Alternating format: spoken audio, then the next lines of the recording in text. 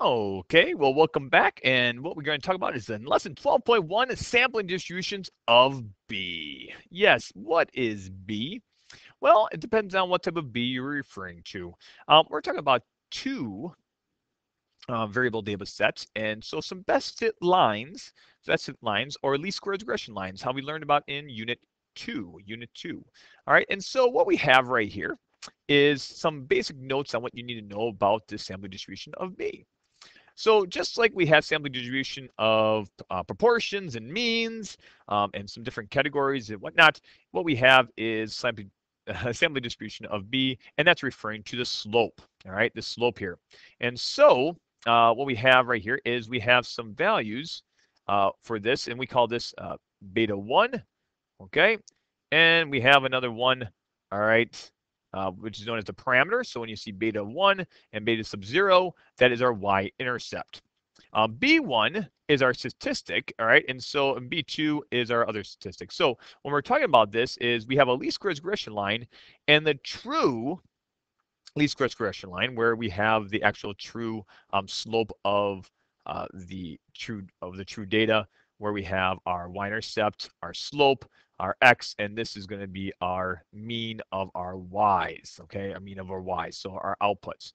And so this is our predicted values, and we have that right there. Now we have SD of our residuals, so when we have this, this can be our uh, uh, data right here. And so our SD of our residuals. And so we have this right here. All right, our delta, not our theta, our delta. And so this is our parameter, okay, a parameter of our residuals. And we have our standard deviation of our residuals, which is known as S. We have our, all right, delta or our standard deviation of our slope. So it's delta of B of 1. And we have our standard error, okay, our standard error of our slope, which is known as right here. Now, how do you interpret each one of these values is very important. You might want to write these down.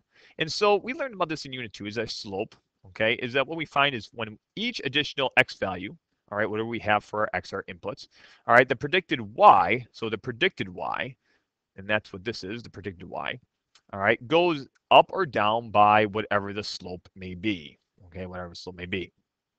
Now, when we have our y-intercept, all right, our y-intercept, our beta sub 0, is that when we have our b sub 0, that's when x is 0, our predicted value of y, okay, is going to be equal to that.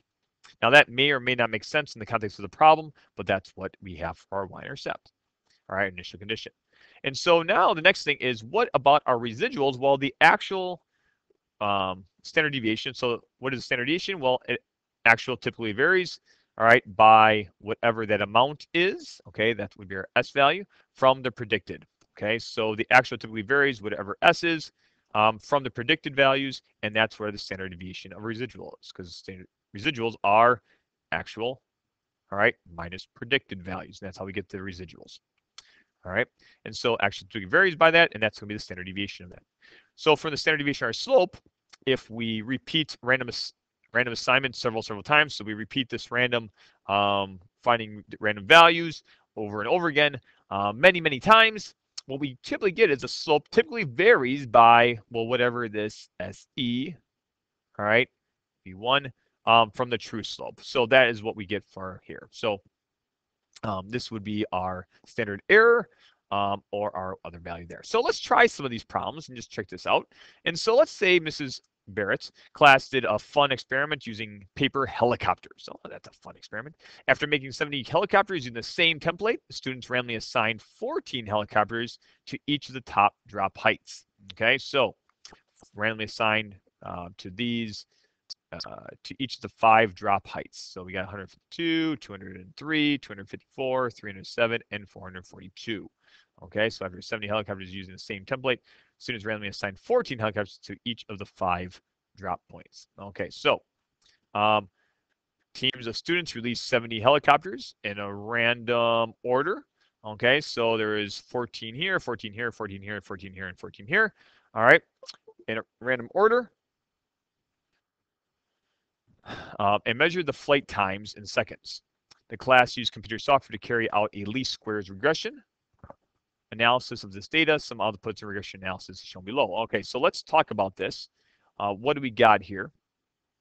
Well, first off, you have to know what all this stuff is. So right here, this is our constant, okay, the constant. That constant is referred to as our y-intercept, okay? So that's our y-intercept, and this can be known as our, let's say, b sub 0, okay, b sub 0. This right here, our drop height, okay, this is going to be our slope, okay? So this right here is our y-intercept, b sub 0. This is b sub 1, and that's going to be our slope, okay? This is our slope. This right here is our standard error for our slope, okay? Standard error for our slope. This is our standard error for our residuals. This is our r squared, all right, our value, and so on and so forth. Okay, so from here, using this information, what is the estimate for b sub 0? Okay, so knowing this, all right, we know that beta sub 0, all right, our estimation for that is going to equal, all right, approximately, okay, oopsies, boop, all right, is, well, we're going to say that's maybe going to equal b sub 0, which is going to equal negative 0.03761. And so now let's interpret this value. Well, that goes to right here. All right, actually, oops, right there. So when, what is our x? So when our height, all right, is at 0. So when the height, so when the height is 0, all right, then the predicted value, or y sub a, is, all right, going to equal this, all right, negative 0.03761. And what is that going to equal? That's going to be in seconds. So we are taking this right here and we're measuring the flight in seconds. So our output is seconds. All right, it's going to be seconds. So when the height is 0, then y sub is seconds. All right, predicted time is seconds. Predicted time is negative 0.3 seconds, which makes no sense because how could you do negative seconds when the height is 0? So now we're going to go to what is the estimated b sub 0? Well, this right here, beta of 1 is going to equal b of 1, and that is our slope. And so our slope right there is going to be 0.005724. We'll have that. Now, what is that? Well, that one's going to refer to this. So with each additional, all right, centimeter, because I believe that's going to be in centimeters, correct? Yep, centimeters right there. All right, centimeters. The predicted time goes, and what do we see here?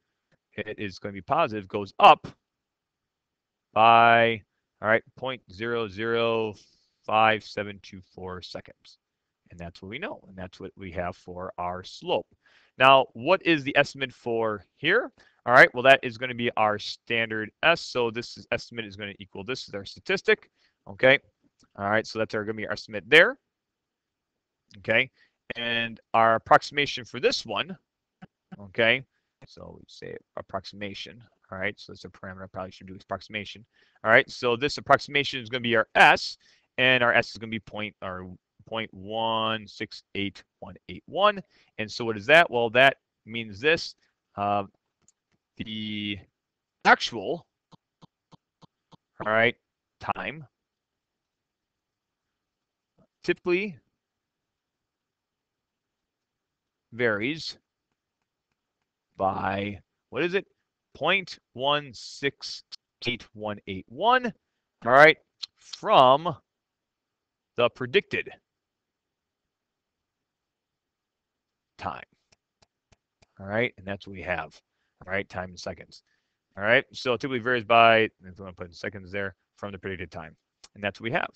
Now, finally, what's our standard error? So standard error of our slope, which is going to be our SE, okay, right there. Our standard error is going to be right here, looking at this. And so our standard error is going to be 0.000218. And what is that interpret value? Well, if we, all right, repeat the random assignment what is it? Of 70 helicopters. I'll just put helicopters. Helicopters. All right. Many times. Many times. All right. The slope typically varies by, what is that? By 0.000218. All right, from the true slope. All right, and that's what we got there. So I apologize, this is kind of like written kind of poor, but that's what we have there. So that is what we have, all right, for our different values. Okay, and this is an example of how we can apply these principles of parameter statistics interpret for a least squares regression line, all right, of the residuals, of the standard error of the slopes, and so on and so forth. We're going to do another problem similar to this and doing some testing intervals of a best fit line in just a little bit. All right, looking out, blessed, and the rest.